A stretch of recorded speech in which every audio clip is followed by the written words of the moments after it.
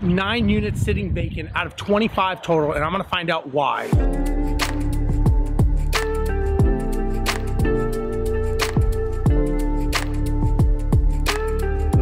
So why don't we see what? No.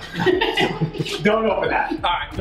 Hey, BiggerPockets, Steve Rozenberg here. I'm here with my good friend Matt Trenchard from Senate House Buyers, and we have a special guest, Katie Malfer here.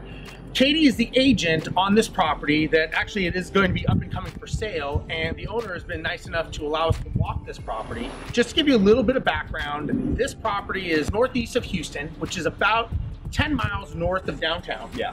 But what we're gonna do is we're gonna take a look. This is a 25 unit complex. 9 units of them are vacant. So we're gonna talk about maybe why they're vacant, what the owner did and maybe didn't do. And if you're looking to buy one of these properties, you know, you're gonna get probably a deal, but also understand what you're buying and how to fix the situation. So Matt, what do you know about these areas that we're in right now? So this area, we're definitely in one of the middle to lower middle income areas of town. So 2 bedroom, 1 bath, probably 700, about 775. 775. So that's kind of the rent range that you're going to be in. You know, it's a really, really close proximity to downtown. So I do think in the future, there's some upside there. Urban sprawl, yeah. Yeah, for sure. And with it being 25 units, it's 7 buildings all kind of conglomerated, which you'll see in the video later about how it's kind of laid out. And so one of the things we've always found with these small multi-units here is you're kind of in that middle range where you'd really like to have on-site management because there's 25 tenants in one location, but it doesn't quite make enough money in rent for you to justify spending the money on an on-site manager. So it can be kind of tricky to manage. They might make a deal with one of the tenants in place and have them maybe give them a discounted rent and let them manage the property, collect rent, kind of handle maintenance and stuff like that. But I don't necessarily know if that's the best idea. That highly depends on the tenant that you have, how much trust, how long have they been there, you know, what's your capacity, all that kind of thing. And maybe you can speak to that a little more. So the problem is when you have a tenant become a manager, they basically are becoming the CEO of your business. Sure. The problem with that is you don't know if they know all the laws, you don't know if they know all the regulations, but you're trusting your whole retirement on that. Yeah. So I don't like that because sometimes you're in for a trade. They do this, you do that. And you don't really know where to stop that. The problem, as you said, normally they say anything below about 75 units, at least in Houston, you're not gonna be able to have enough cash flow coming in to support an on-site management company. Yeah. So you're in this tweener mom and pop scenario where you're kind of using someone, kind of not. And this to me is truly a systematic challenge because you've got to make sure you have systems in place so that you don't get 9 vacant units on a 25 unit because that could really start hurting you. Yeah, for sure. So Katie, tell us a little bit about the area and kind of what's going on with the situation. So with this property, it's owned by an out-of-state investor. They were living in Houston. It was easy for them to manage it because they were here. They came and mowed the lawn, they collected the rents, they did everything themselves, so it cash flowed really nice for them. Yeah. As soon as they moved out of state, and it got taken over by a property management company, took from their margins. Sure. And then that's why we see so many vacants because really they just didn't want to put the money into those vacant properties to get them turned over. They were cash flowing enough, but you know, that's nowhere near what it was before. Exactly, and that's why it's time to let it go. Yeah. All right, so let's go inside and take a look. All right.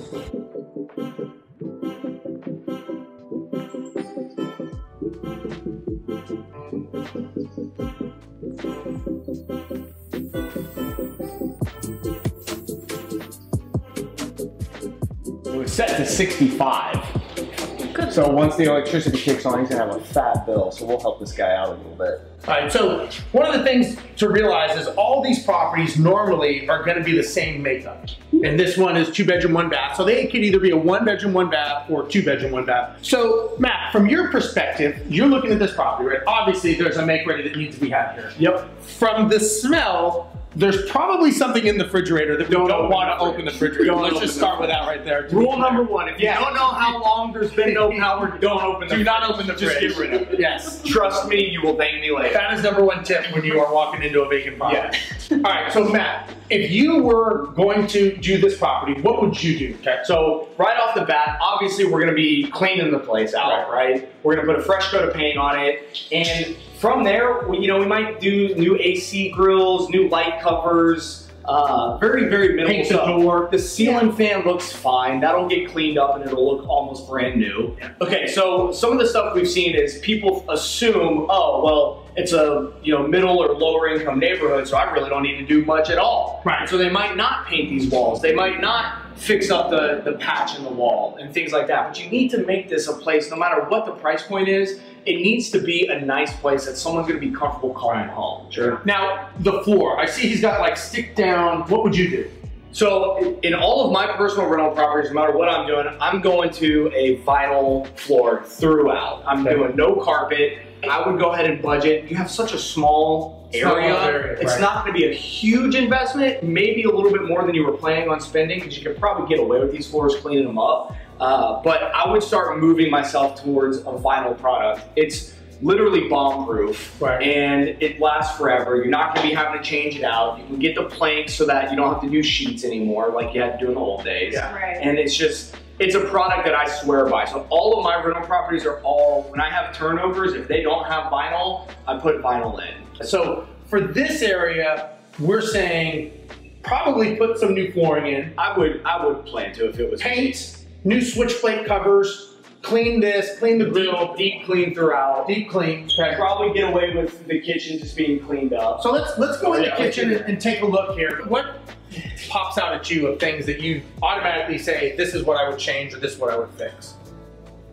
Well, I mean, something's going on with these doors here, so they're chipped up. You can probably get away with painting them because they're in pretty decent shape. Yeah. And then look underneath here. Well, we got a little bit of water damage, so you might have to do... There might be a leak or something. If these boxes have too much water damage, then you're gonna have to go with some new cabinets. Now, if you were gonna paint these, what color would you paint these for longevity?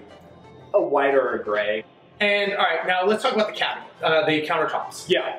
Give me, I looked at it, I saw it, you saw it also. So there's a couple of chips in the countertops, so depending on what you want to do. So this Formica or the, I forget what they call it, it's like the faux granite. Yeah. You know what I'm talking about, the prefab stuff?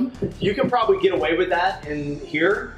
Granite these days is actually really affordable. I don't know that I would do granite here, and again, it's not a lot of money, but it is a little bit more money. It is more money. You definitely got to do something in here because the countertops are chipped up and you're going to have to fix them regardless. So, okay. Light fixture, would you?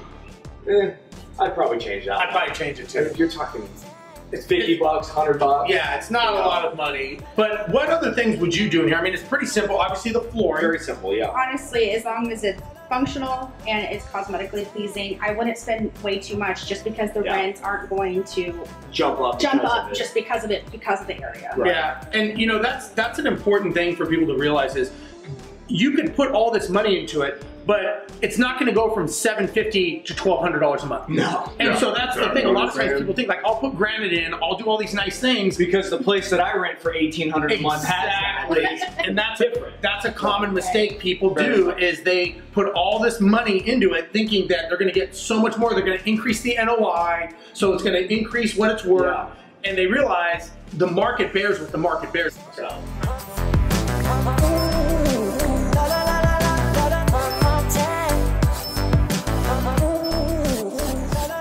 Let's go take a look at the rest of the house and see what we got. Okay. So you're probably wondering why we're sweating so much here. And here's the deal. This is Houston, Texas. We're about 10 minutes north of downtown. It's the middle of summer and it's hot and it's humid. And this is what you get when you walk properties here. This is the look that you have. Get used to it. Get used to it, exactly. We should show Katie's makeup smearing all over her face. Nothing. Okay, so we're in this room. First time coming in this room, and one of the first things we both noticed, all three of us, is the fact that they covered the vent for the air conditioning. And we wonder why. And sometimes you wonder, why do people do what they do when you come to these properties?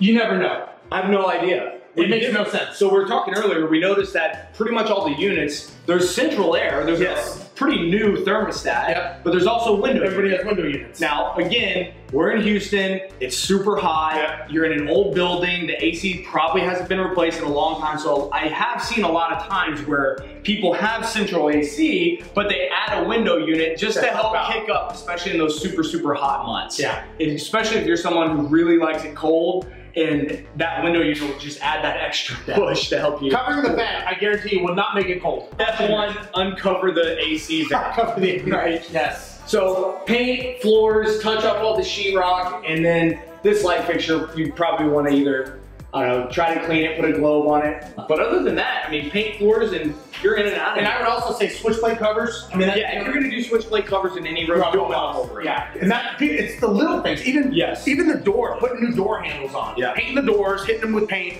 and then new door handles. That makes the difference. It does. And you want them to match. You don't want it. One thing that says I cut corners on this make ready or this rehab more than anything is when you have white switch plates in one room and the old beige ones in another. Absolutely. Or you got brushed nickel doorknobs in one room and old brass gold doorknobs in the other room. Yeah. That screams, I did this as cheap as possible and I cut every corner that I could. Because now somebody's thinking, well, what else did they skimp on, right? What else did they not do? Yeah. So make everything match. You'll save yourself some headache, and people will have that extra level of, okay, they did this right. Right, exactly. You know? All right, let's go look in the bathroom. Pretty basic. Again, we've got the covers. I don't know what that's for or why, but they seem very proud. YouTube told me to do this. Yeah. Obviously, I'm gonna say that probably need to replace this thing here. This is pretty, it looks pretty rough. Yeah, in a simple small vanity like this, you're not gonna spend a whole bunch of money. That in the mirror. Now, I see they have 4 switches. So I don't know, the bathroom's not that big to have 4 switches. We have no electricity, so. Yeah, so we can't tell what it is.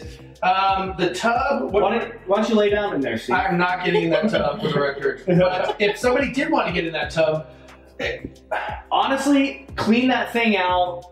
Depending if you're it's not bad. I mean, it's got some rust and stuff in the bottom, but it's not horrible. You know, another thing too, we've done this in rental properties, especially with tile, is you can get like a re-glaze kit from Home Depot. Yeah. It's like, I don't know, 150, 200 bucks or something like that, and it's basically like a spray-on product. Yeah. And it makes it look, even if you have like subway tile for your tile surround, makes it look brand new. And so it's a lot cheaper than going the route of getting a whole new tile surround or a whole new drop-in tub, and it looks brand new. Going and dropping a new tub in and doing all this, and the money you would spend, you're not gonna get more in rent. No. So that's why you gotta think about, what, am I getting $1? If I put $1 in, am I getting $2 back? Right. Now, this is something I think is important to talk about, which it seems like nothing, and a lot of people may leave this.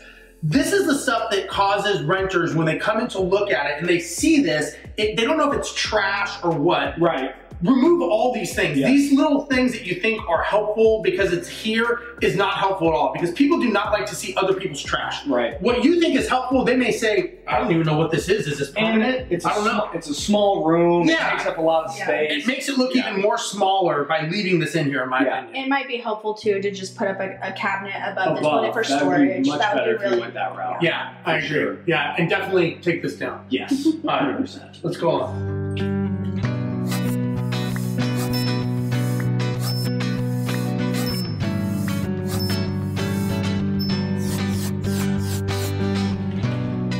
Matt, you and I were in another house and we were talking about foundation issues. Yes. So do me a favor and do what you did last time. And show me what you see.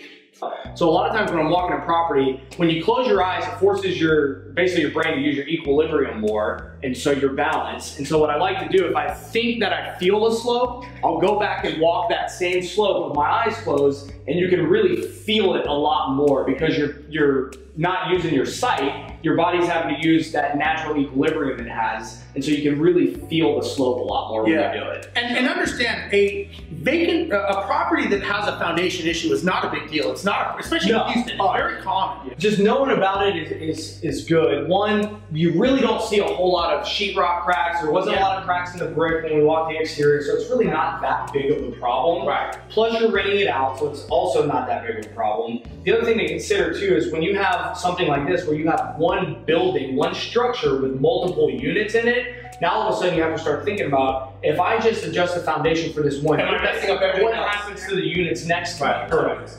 All right, so same thing in this room. Is that what you guys very obviously the master bedroom, I'm guessing? Yeah. Of the two. It's definitely much bigger. Yeah.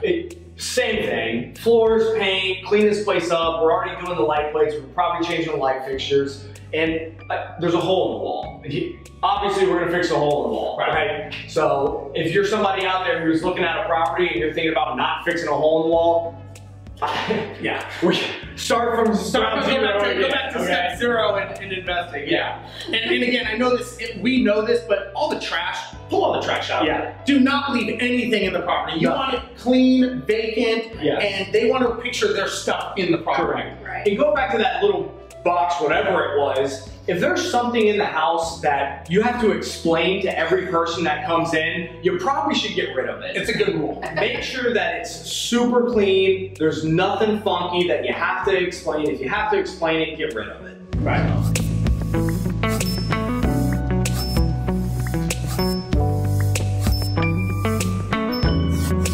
All right, everyone, so we just walked this property, and just to recap, this is a 25-unit property. They have 9 vacants. And what we want to think about when we're looking at these properties is what would we do to fix the situation? Yeah. Or if we're buying this property, would I buy this and is this a good deal? And from your experience and from your perspective, if you were giving someone advice that was either thinking of buying a property like this or maybe they have this situation, what advice would you give people? Well, so everybody with multifamily, if you're selling it, you're trying to sell it on pro forma, and if you're buying it, you're trying to buy it on actual, right? So depending on which side of the fence I'm on with this transaction, that's gonna determine what I would do. If I'm selling the property, I'm gonna spend the money and get this thing rented up as fast as possible. I want this to be 100% occupied so I can drive the revenue number up, my NOI up, which is gonna help me with my purchase price. If I'm buying this property, I'd prefer if they didn't do anything and let me do it when I buy it, and then I'm gonna factor in maybe spending a little bit more on each unit so I have the product that I wanna have, and then I'll start turning that over as the other units that are currently occupied start becoming vacant. So it's gonna depend on the situation of the investor who's looking at this property, whether you're looking to own and operate or sell it, or you're looking to buy that property. That'll determine which path I go. Yeah, and I think what's important to understand too is if you're buying this property or a property like this, understand that you're not gonna be able to have a full on-site staff. Correct. So you're going to have to do a trade-off. So if I was an out-of-state investor and I saw, hey, 25 units in Houston, I would be thinking, okay, who's going to run it? Yeah. And what is that going to cost me? And it's the little things like cutting the grass and these other things that you don't think about that you have to factor into the cost, because that will start eating in to your profits. And all of a sudden you're going to go, whoa, I don't have enough money to do a make ready. Right. And if you get on the back side of that, where now you have 9 vacant properties, it could financially hurt you. And I just don't think ever would I want to not fill a vacancy to get it rented to producing revenue, in my opinion, no matter what.